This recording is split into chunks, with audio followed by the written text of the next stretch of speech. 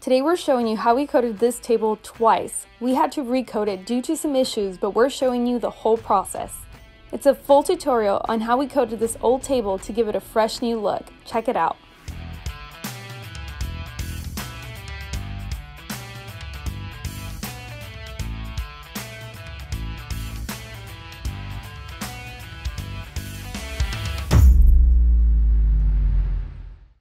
Okay, so this table is ready to be coated. We're gonna be doing our Leggari stone kit process on it by buying all the items from our online store under single items. So you guys can go to leggari.com, get all the products in this video to recreate this exact look. First thing we did was obviously level the table. Actually, no, that's not true. First thing we did was, I'll see if I can tilt this up. Can't really see under there, but what we did, it had a big bow in it. Okay, so we added these metal bars, screwed those in to straighten this table out, and this thing was just haggard. So we had the laminate was peeling off, it had some water damage, so I had Landon sand it, 80 grit sandpaper, and it also has the rubber trim on the edges. We also sanded that. By sanding that, it kind of left a bunch of little burrs sticking out. I think we used 120 grit. Obviously, if you sand with like a 220, 320, you're not gonna get those burrs, but I wanted to see if we could coat those. And then if we have to, if they're still sticking out of the resin after we coat it, we can slightly sand that before we do the top coat. So I kind of wanted to do that to test it. And again, we've never done one of these. It's really no different than like a piece of MDF, but obviously being an old table like this, it has a lot of wear and use. I mean, it's got some pits in it, some gouges. So our stone kits go on a lot thicker, about 8 ounces per square foot. So that's gonna help hide all of this. So primed it, taped our edges, 2-row of tape, and then I went around and I creased in the top because there's not a lot of edge to tape to. So I kind of creased it in there. So now the tape's kind of stuck on the top as well. So that should help it from any blowouts or resin running. But this is ready, level both ways. I'm hoping, I didn't level it, but it should be level both ways. So now we can go mix. This is ready to go. Once we mix, we can come and do the stone kit process on this table. Okay, so pretty much have everything we need here, gloves, products. We got 1.5 gallons of resin. Again, we're doing 8 ounces per square foot, and you can times your square footage by 8, and that'll give you how many ounces of resin you need to make. So I have my clear containers to mix all these separate colors in, and then also do the dirty pour process into those. I got some denatured alcohol and some rags just in case I spill anything. And then it's really, really cold out. So what I did is set the jugs in some warm water for about a half an hour. Now it's kind of cooled down, so it'll be a little easier to work with. And then I'm gonna go over mixing. So we call it 3P2. You go up and down 3 times, you pour into a secondary bucket, and then you go up and down 2 more times. That ensures there's no soft spots, there's no unmixed resin, because we always start out adding the part A. Part A gets covered on all the sides, then we dump the part B in, and unless you can scrape the sides really good, the bottom really good, sometimes you'll get soft spots where the resin's not mixed fully, and that's just not a good way to finish a project. So by doing this process that we came up with, it ensures that you'll always have perfectly mixed resin without any issues. So part A, we're gonna drain it out for a second, and then we'll tilt it back, let all the resin in the handle flow out. And then we're gonna let this drain until it slowly starts to drip. Now we're gonna add our hardener. Same thing, tilt it back. All right, now I'm gonna go up and down 3 times. And we're gonna pour into the secondary bucket and do the same thing. When I go to the bottom, I go around a couple times. When I get to the top, I go around a couple times, and this is what it looks like.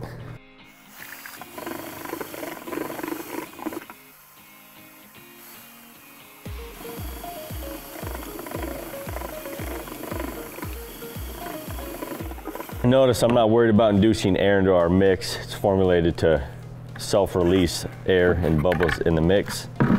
So now I'm gonna dump this into the secondary container, and then we're gonna scrape as much out as we can get and do that 2 more times. Mix it up and down 2 more times.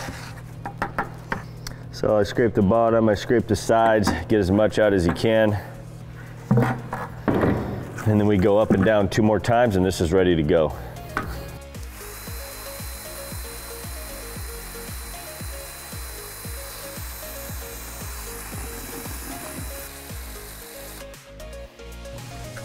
All right, there's that. And then what I always do, cool Leggari tip, is to keep your paddles clean. I'm gonna grab our bucket of denatured alcohol, and I'm gonna spin this off in here, forward and reverse a couple times, and then wipe with the rag, and this paddle will be perfectly clean. Quick wipe. Now I don't have to worry about chunks of resin that dry out on there and falling off in our mix.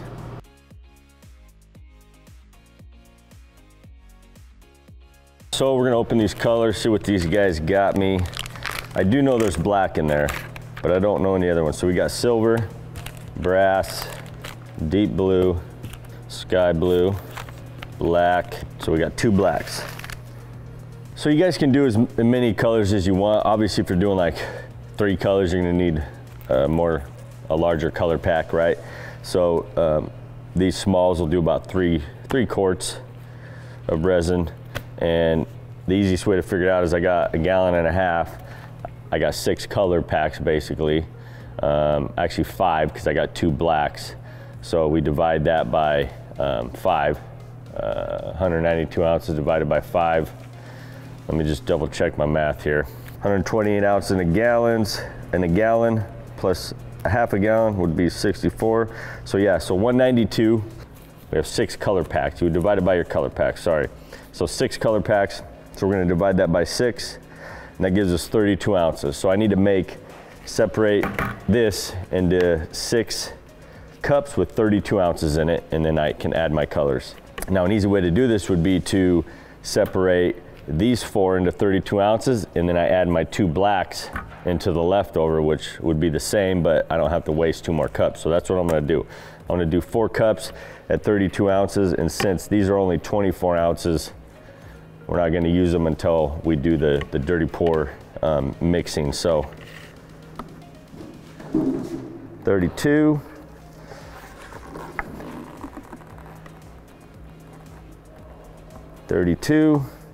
Maybe a little high, but that's all right, we're close. Get 2 more containers here. It doesn't have to be exact, we're just trying to get it close. Okay, so now theoretically, I have 64 ounces in that for the black, and then these all have 32 ounces. So we're gonna dump the colors in, and again, this is a little more pigment than we need, but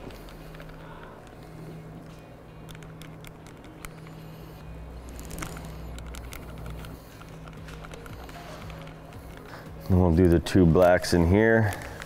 All right, now we're gonna mix them because we've already mixed the clear resin up, so we don't have to try to pour out 32 ounces of A and B and try to figure all that out. These are just ready to go, just gotta blend the colors. I'm gonna start with the lightest color, which is probably the sky blue, go to silver, deep blue, the brass, and then I'm gonna go to the black.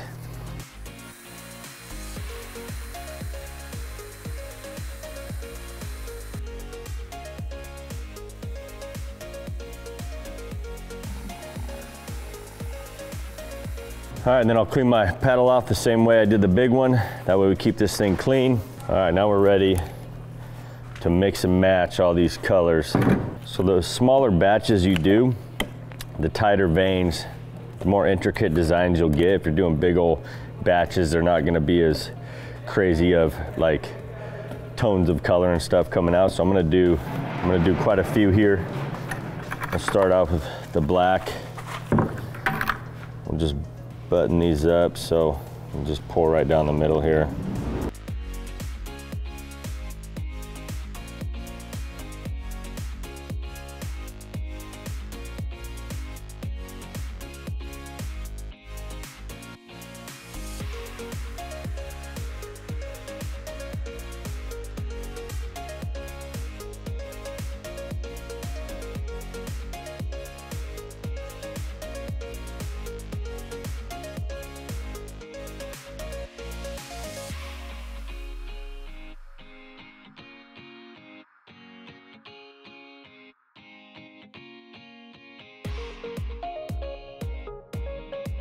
All right guys, so you wanna move fast. Obviously we have resin sitting in containers, right?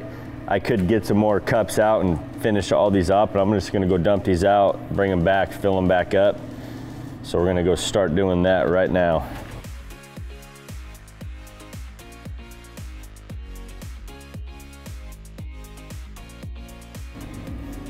And I don't wanna just pour out one cup in one area. I wanna pour it out kind of all over the board.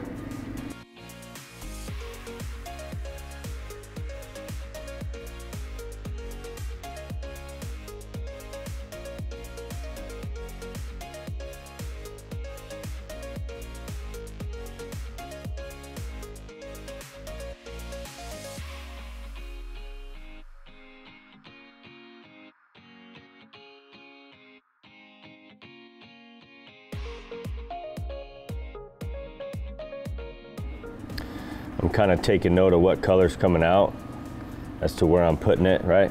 Had a lot of blues come out, so I want to get some blues in areas that aren't that color of blue.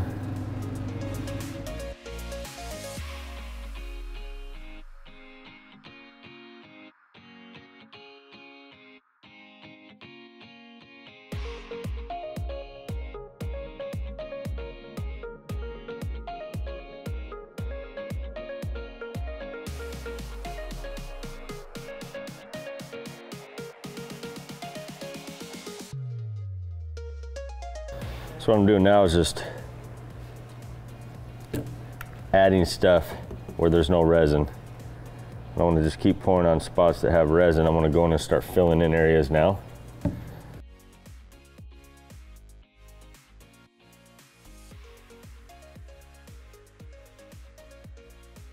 All right, so we got a good even color everywhere, but I want to see what color I'm going to get coming out, which I think is going to be like a brass.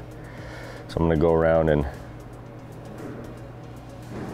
get those in spots that doesn't really have that color.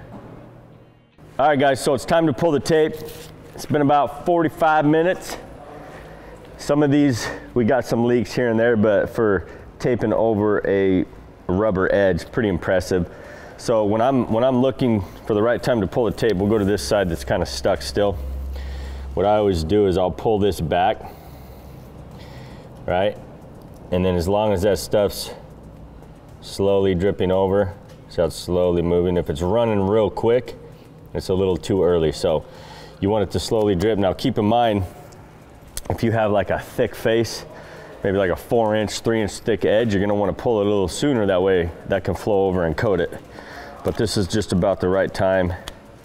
So we're gonna pull this off. It's gonna get messy, so we're gonna wad this up as we go. Let that set up, and the last thing we do is we just run our hand while they're dirty all on the edge to kind of slick it off. That way that can flow over nice and even. And don't worry about messing up your design, because you're gonna have resin flow over and coat it again. We just want to make sure it's all slicked off with the resin. Get a little bit, drip down, rub it on there. You can kind of see the burrs from sanding the rubber. Probably should have used a fine sandpaper. So what we'll do is, if those are still showing, we'll kind of lightly sand it by hand with 220 before the top coat and knock those off. So last thing we'll do is let this sit up for a little bit, scrape the drips, and then we'll top coat it once it's dry. So we had a little issue here. I had Landon sand the board because we waited longer than 24 hours to apply the top coat, and while he was sanding the drips off, it started peeling off the rubber edge. And I talked about never coating over a rubber edge before, but I wanted to show you guys that didn't work with our WB primer. Now we have prep replacement primer that is made to bond to a little bit more array of surfaces. So we'll have to try that to see if that works. But the WB primer did not bond to the rubber, so take note of that. And if you come around here, I'll kind of show you what happened. So here's the edge. It's just peeling off because it has that rubber edge. It's one of those old tables.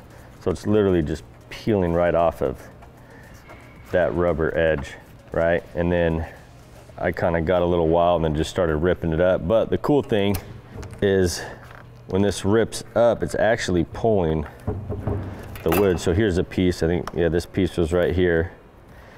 and it ripped up the layer they had over the wood.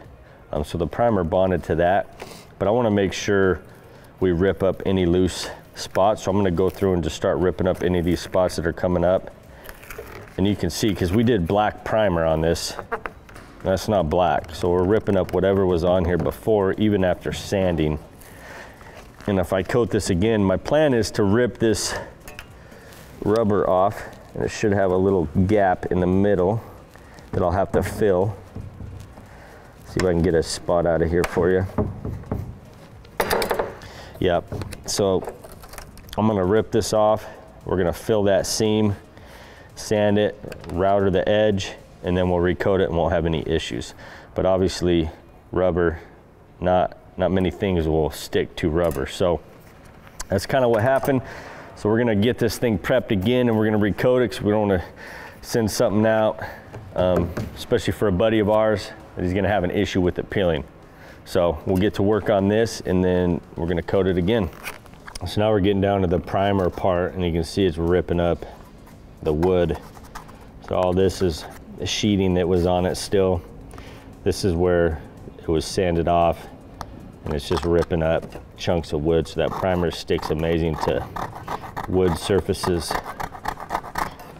All right guys, so you're probably wondering why we're putting so much time redoing this table again, trying to make it perfect. It's just one of those cheap, old school fold up tables, and it's because it's for an AA group, and a lot of the guys have been picking at the tables. They go in there to get help, and their tables are just all thrashed. So they came in, and we know the guy that runs it. He's like, hey man, you think you could do these tables? And we're like, sure, we'll hook you up. We'll do something cool on them. That way when they come in there, it's a little bit better of an environment that they have now. So that's kind of why we're doing this. And what we wound up doing is just taking the old particle board top that was on it and just rebuilt it. That way we didn't have to fill in that seam where the metal was. And it's just a lot better wood. We use some high-end plywood. And so this thing's gonna be real stout. We still put those that metal railing under here to add rigidity and support for this table. So this thing will hold up and probably last 10, 20 years. Who knows how long this thing's gonna last for them, but it's gonna be a lot better than what they had. So that's kind of where we're at now. So we rebuilt the table basically, and now I'm just gonna do the same process again. I'm gonna prime it again, mix the resin up. I'm gonna mix the resin the same way. I might switch up the colors a little bit, and then I think I'm gonna tape the edge different. I'm gonna tape the edge like we did on our art panels, those big art panels that we did. If you guys didn't see that video, we'll put a link down there so you guys can watch a really cool process. But I'm gonna wind up using weather stripping tape on the top, because whenever you're taping a skinny edge, a lot of times you'll get blowouts when you're doing our stone kit process, and we don't want to do that. So I'm going to do the weather stripping on this. That way when we pull the tape, there's no blowouts, and the design stays exactly the same as it would if we were doing like a thick edge and we were able to tape that off to hold that design there. So with that being said, I'm going to prime this. I'll mix up the resin, and then we'll just probably show you guys doing the actual stone kit dirty pour process.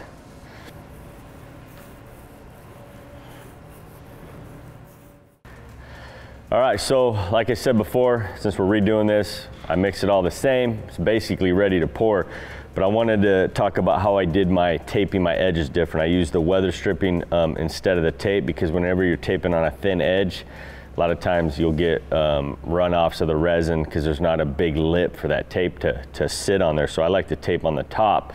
And since we're doing our stone kit process, we do twice as much resin. We do, instead of 4 ounces a square foot, we do 8 ounces a square foot. And so there's plenty enough, there's plenty of product to run over that edge once we pull it on the top. But I always go around, I do blue tape first, about a 1/4 inch on the top. That way I have somewhere to put the weather stripping.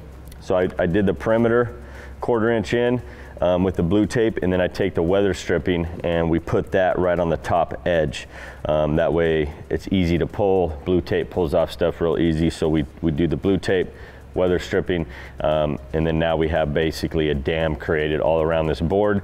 So when we're ready to pull it, we'll pull it, and then that'll let the resin flow over the edge and coat your edges. So that's kind of the process on that.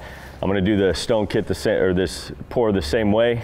I'm gonna start out doing my designs.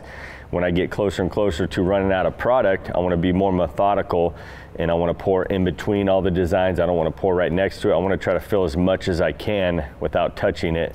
And so when I get down to that last batch, another thing, as I'm pouring it, I'm always watching for the colors that are coming out, because say I have a bunch of blue over here and not very much there.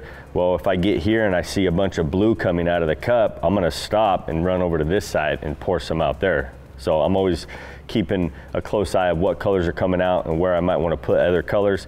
But other than that, this process is really simple. It's fast, it's fun, and it always looks phenomenal. So we're gonna get ready and start re-pouring this.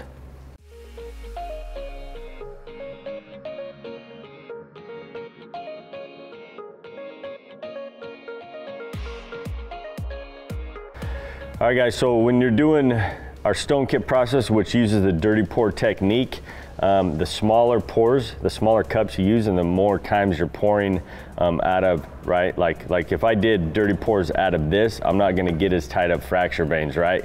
Or more of a cool design. If you do smaller cups, the colors aren't gonna blend as much because you're not dumping as much into them at a time, and you're gonna get a lot more design, and colors are gonna stay a lot tighter, a lot smaller veins, stuff like that. So just keep that in mind. And the other thing I didn't hit on, you really wanna make sure your weather stripping is pressed down really good everywhere. Just double check that right before you start, run around, press everything down good, and then you guys should be golden. All right, we're going back to that gold effects. It's never steered me wrong. And I'm gonna save a little bit for when we're actually pouring these out.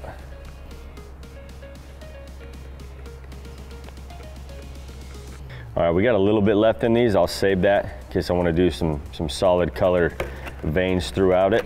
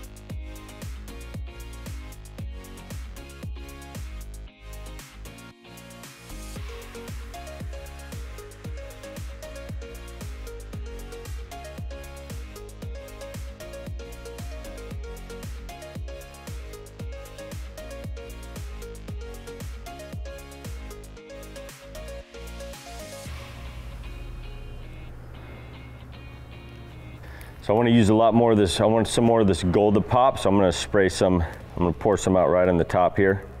And then you'll see it'll come out pretty dominant. So I want to make sure I'll kind of crease this guy up, and we'll kind of run some gold spots through there.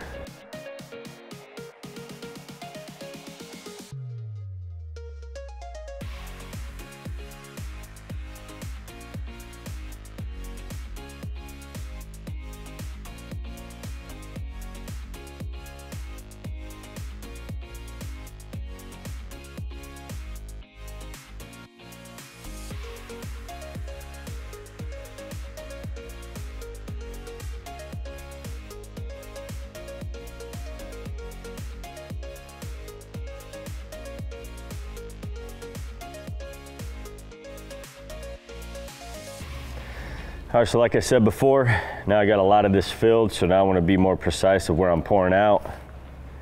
And so I'm just trying to fill in spots now. I'm getting black coming out, so wherever I want to do black, I'm going to go through and hit those spots.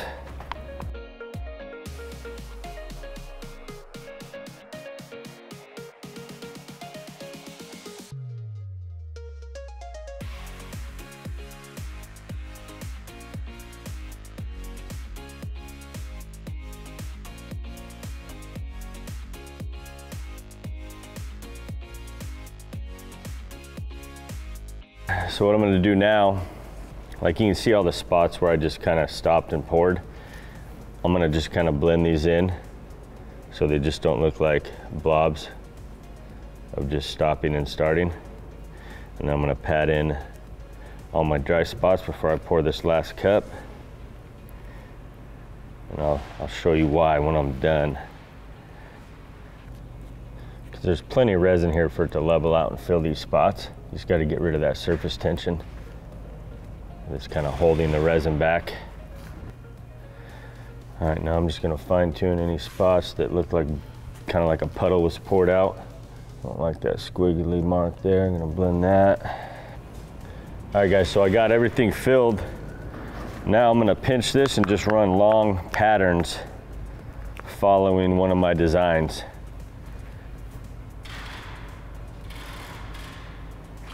Guess we got a double vein here.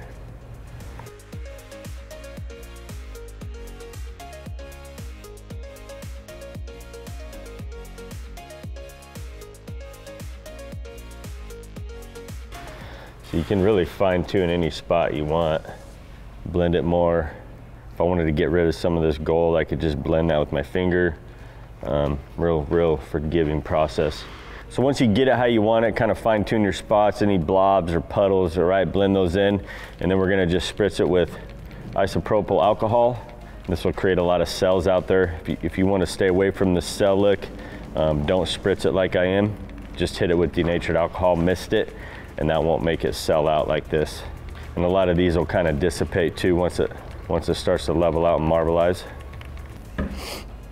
So what we always like to do is after we do the isopropyl, let it sit and evaporate for about 10 minutes, and then we go through and mist it with denatured alcohol, and then we'll let this sit here for probably a half hour, 45 minutes, and then we'll pull the tape. And the reason we're doing the tape and the dam around the perimeter is because if we didn't, this resin probably from out here would kind of flow over and level out over the edge. It would mess up our design. So the reason we dam these off, let the resin set up, so when we pull it, it doesn't move, it doesn't take away and make our design kind of fade out and have runs in it and stuff like that. So that's the whole point. Let it set up, pull the tape, then it's a lot thicker, less is gonna flow off. You're also not wasting a bunch of resin, and it keeps the same exact design that we have right now. So to get the resin glass smooth like this, after we spray the isopropyl, we let that evaporate for 10 minutes, and then we mist the entire surface with the denatured alcohol, and that'll eliminate any of the champagne bubbles, any air that might be in the resin. It makes it easier for it to release and pop, even though our resin already has additives to allow the air to release and self-pop.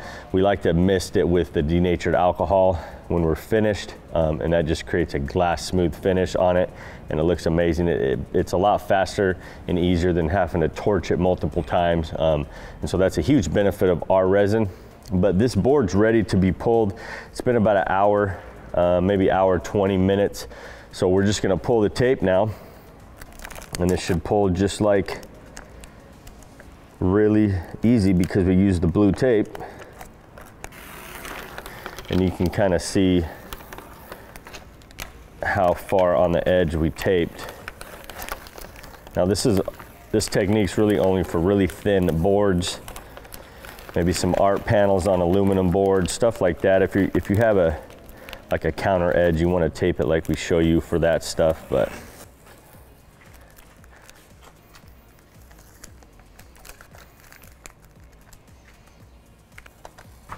so another thing I want to hit on is if you guys are sanding and filling your edges, make sure you use Bondo and then sand it smooth and then wipe it really clean. You got to clean your edges really, really well, especially if you're taping on it over the primer. If you don't, you run the chance of the primer peeling off on sections when you pull that tape because it didn't bond because you had dust or debris between the primer and the wood. So make sure you really clean your edges good, and you won't have any issues with it pulling the primer off.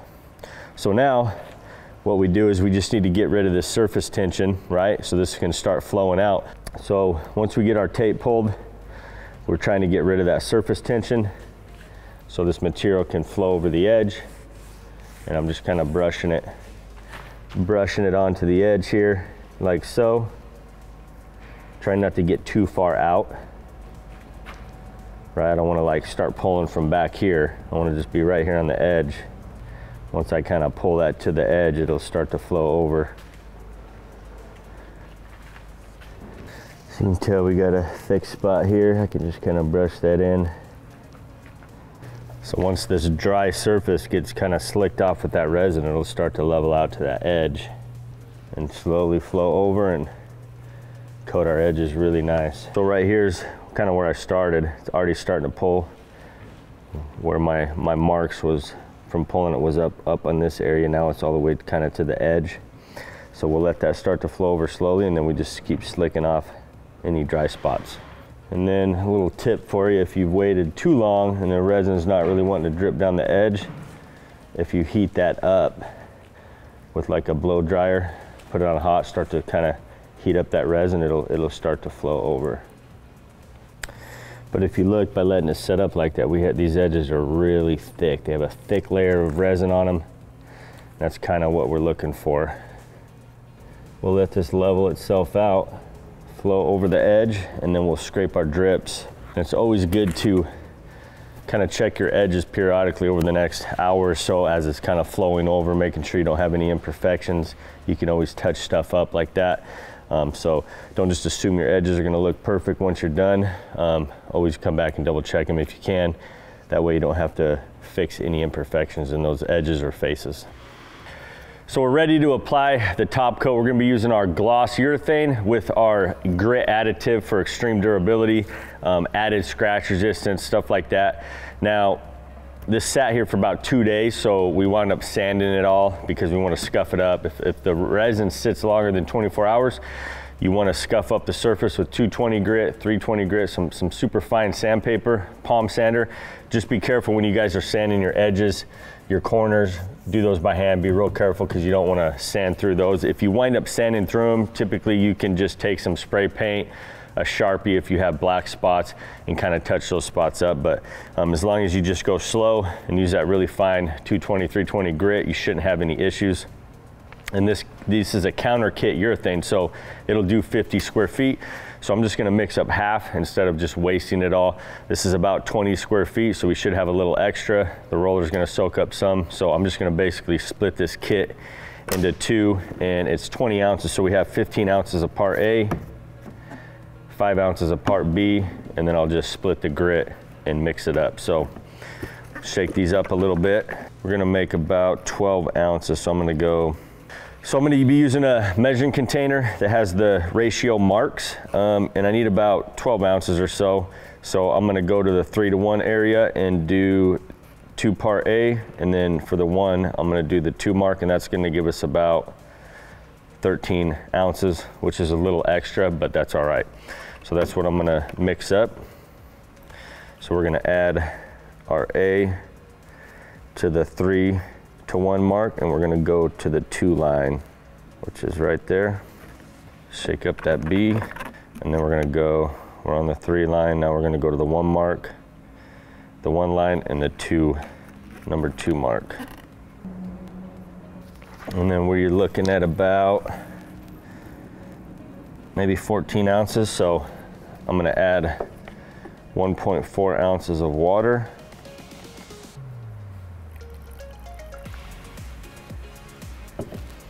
Get that mixed in a little bit, and then we'll add the grit. All right, we're gonna split the grit up.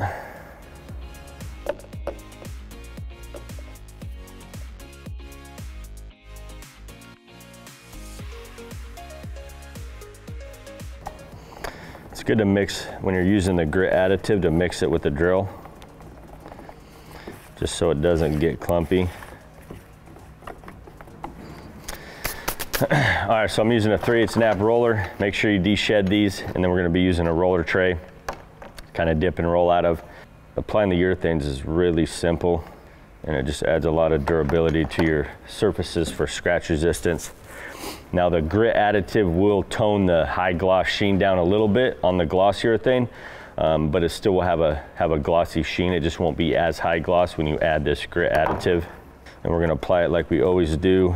Take a second, soak the roller up, and then I'll roll a bead down the middle, and then I'll cross roll that, and then do my back rolls and kind of move on. You always want to do smaller sections at a time That way you always have fresh material. If you try to coat this whole table, by the time you get everything rolled out, you're probably gonna have roller lines. So always try to do sections, smaller sections, and kind of work on down your project. So I'm not worried about roller lines. I'm just trying to thin this out, get a good, thin, even coat everywhere. Hit my edges, and then I can focus on the top. Flatten that roller out, and then I'll do my final back rolls. And that's it. We just kind of repeat that process.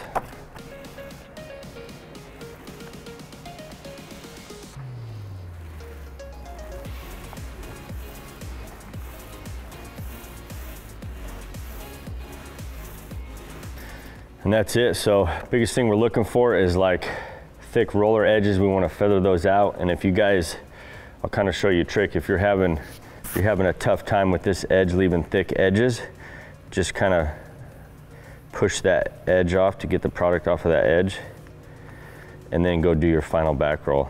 You can see all the excess that came off of this, and it'll kind of feather out that edge. So that's if you're having a hard time with that, but this should lay out. No roller lines, and again with that grit additive, it's going to add a lot of durability, scratch resistance, and going to hold up really good to wear and tear. So we'll let this set up, maybe put a fan on it, and then we'll show you guys the final footage of this thing when it's all done.